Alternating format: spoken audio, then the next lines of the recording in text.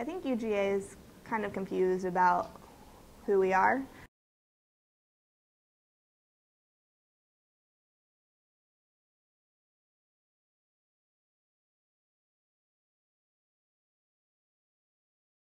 The medical school decided to increase its class size.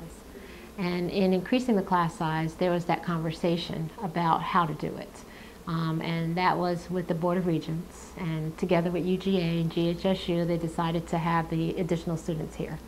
And that's why we increased the size by 40 students, and they're here in this interim partnership. It's actually an interesting dynamic because they're GHSU, UGA, you know, and they are in some ways very much so UGA students and very much GHSU students. But they are officially part of the GHSU class.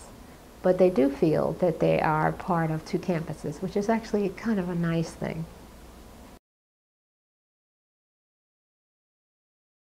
I consider myself more of a UGA student than I do an MCG student, and I wouldn't say it's necessarily the fees, but more of just the atmosphere, because we're here, we're around UGA students, around other UGA grad students, and there's really no connection or communication between us and MCG. I haven't talked to one MCG student, and I mean, there's no bad feelings towards them. It's just that we don't ever communicate or have any type of relationship.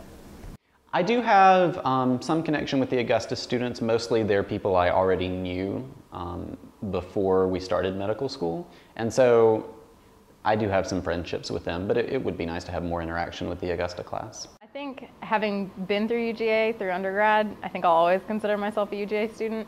But this year and last year were definitely different, and it is sort of a half and half middle ground where we do feel still the same part of MCG as we do UGA.